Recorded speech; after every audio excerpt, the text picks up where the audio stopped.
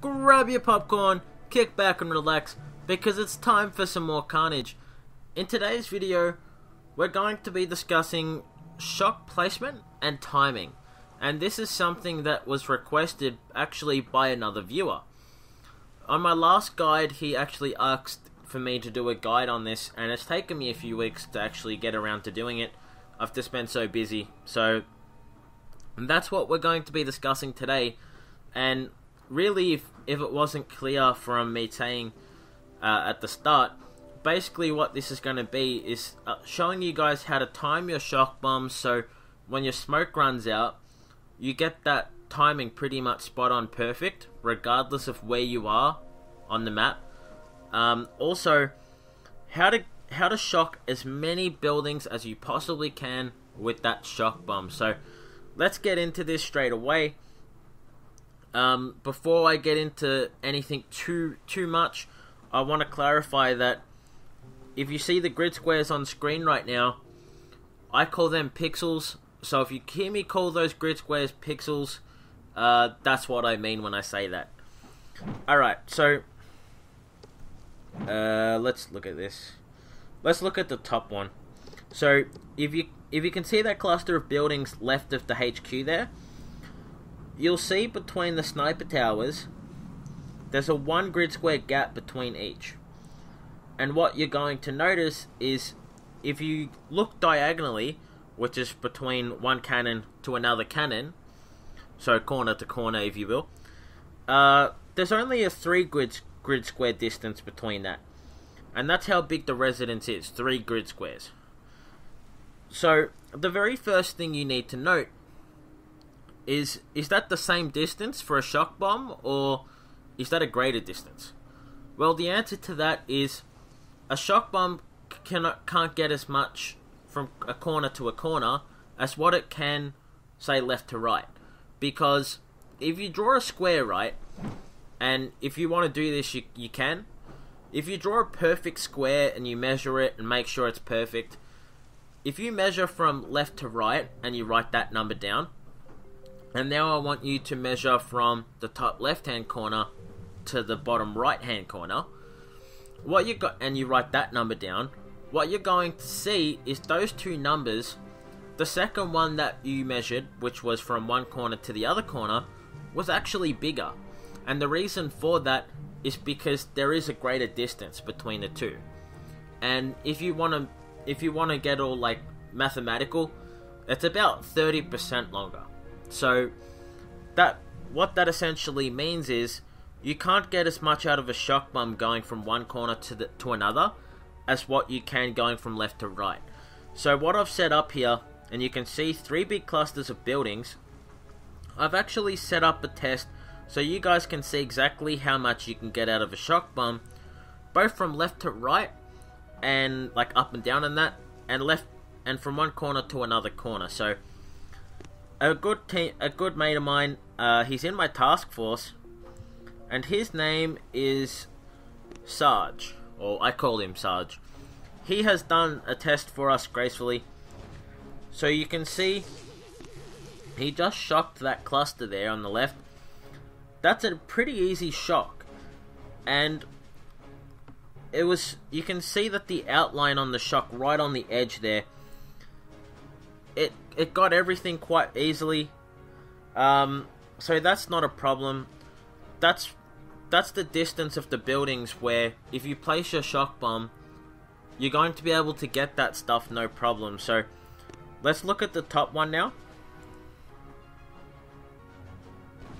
Alright, so he shocks that, and now you can see the outline on that shock bomb.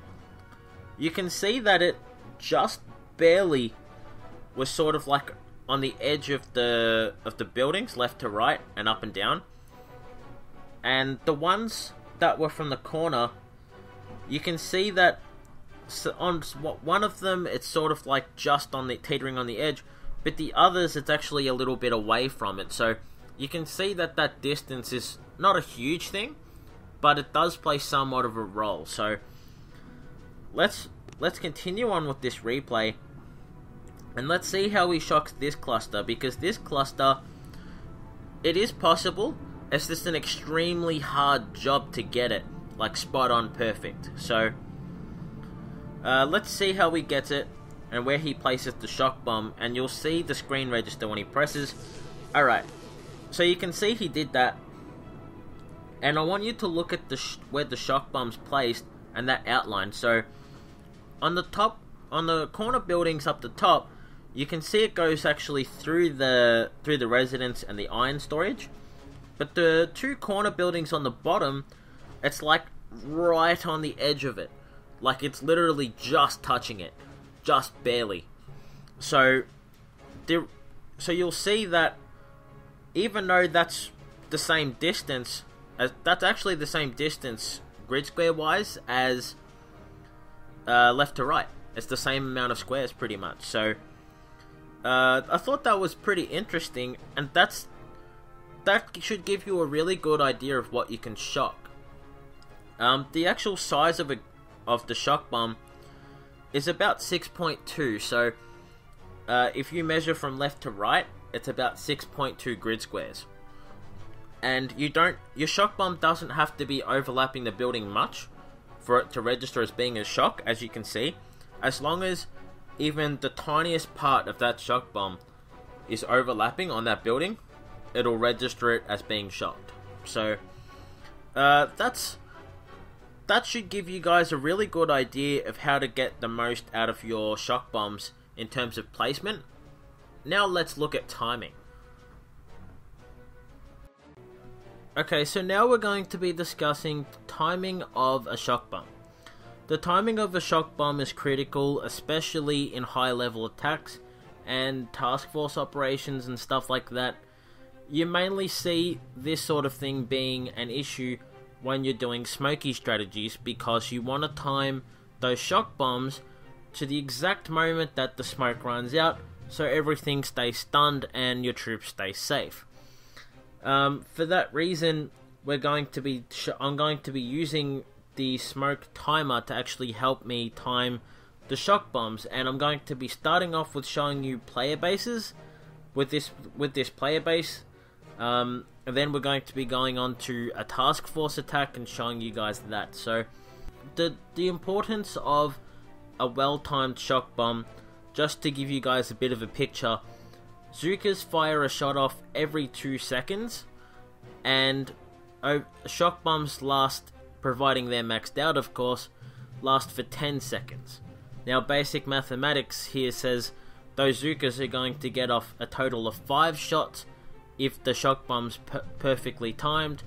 If it's not perfectly timed, or it's ill-timed or whatever, they're only going to get 4. So that's a pretty big difference in terms of damage that you're going to be able to do. Warriors get a shot off every 1 second, so Warriors, there's a little bit more give. But yeah, let's get into this. So there's my first smoke, and it's right on the beach. Keep in mind, guys, that the shock bomb does take a bit of time to get to its target, so the further it is, the closer it'll be to let's see, yep, you guys seen that little pink ring flash just then? So that's a rough guide on where the smoke's going to be, the timer's going to be when you have to press on the screen. Because it's right on the beach, it's going to launch pretty quick. So let's just put that into half-time slow motion, and you've seen that smoke is now disappearing, and that shock bomb is only just starting. So that's pretty much perfect. Every building has a certain time that it takes to actually aim at your troops and then fire at it. Machine guns and flamethrowers are the quickest to react. It's not instantly timed. Like, a lot of people think that it's instant firing. It's not. I think it's about a half a second or a quarter of a second or something like that. And you notice it's not perfect, because if you run warriors through like a tiny gap on a smoke, they become exposed for like the briefest moment of time and they don't get fired on. So I think machine guns and flamethrowers take about a quarter of a second to fire.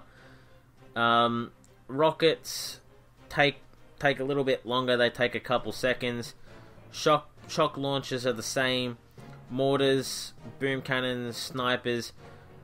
These sort of buildings have a lot more leniency, so you can afford for that shock bomb to be like half a second or a quarter of a second too late, and you'll get away with it, but not with a machine gun or flamethrower. So that was the point I was trying to make there. Let's move on to the middle of the base. You guys can see. Alright, so now we can see that next smoke timer. And I've got it in half times just because I don't want to miss that pink ring that's going to flash on the screen. It's going to show exactly when I pressed on the screen. Alright, so you can see that the smoke timer's not as close to finish this time. It's a little bit further away. That's about the middle of the player base. So you can see that it's going to take that little bit longer to get there. So this is about where it's going to be for you.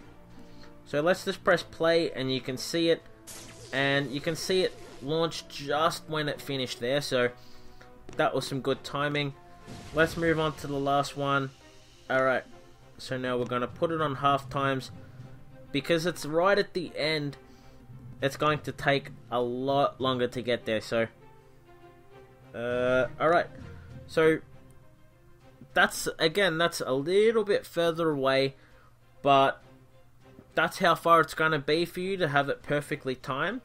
So let's just start playing it, and you can see maybe like a quarter of a second or the tiniest smidgen I could have got away with a touch more, but I mean, for the most part, that's pretty spot on.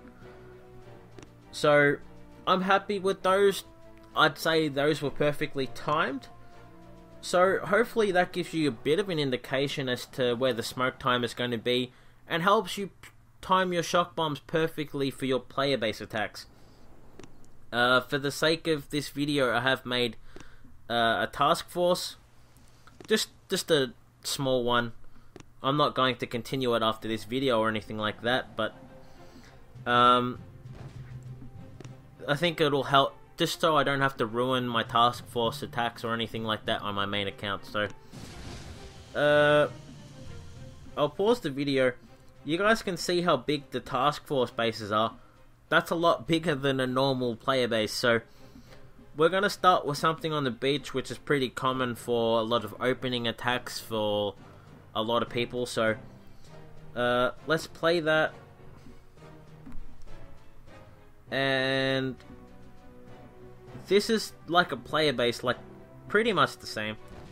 Alright, so you can see that pink ring just flashed on the screen then. This is where the smoke time is going to be for like right near the beach. This is pretty much the same for those player base attacks. Those first couple ones I showed you, it's about that same distance. So that should give you a pretty good indication.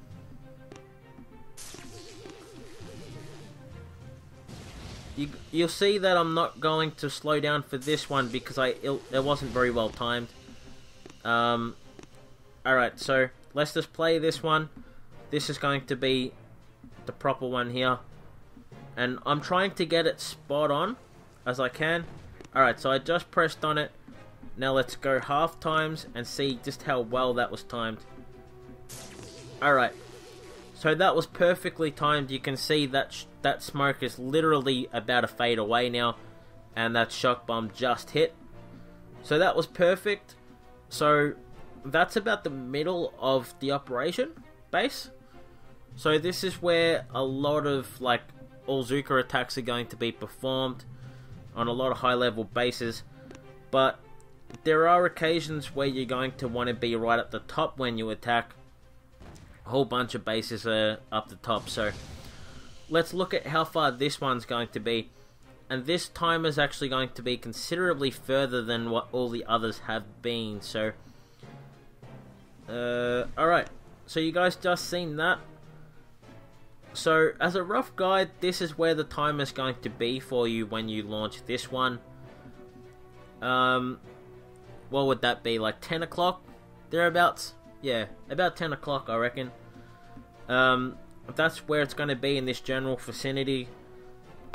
So let's just, well, let's go half times and we'll see just how well I timed it. Alright, so maybe like a quarter of a second too late. But I mean, providing you don't, I think you'll still get away with that. I think the smoke's just there, and a flamethrower will probably take that tiny bit to target you, so you might get away with that one. But that's pretty spot on. That's pretty close to spot on. So I think this has been a video, guys. I know this base is terrifying, I know, but hopefully the advice and the insight for shock bombs has helped you. So that's placement and timing of shock bombs. I hope it's helped. If it has, let me know what you guys thought down below. And yeah, I hope you see you guys in the next one.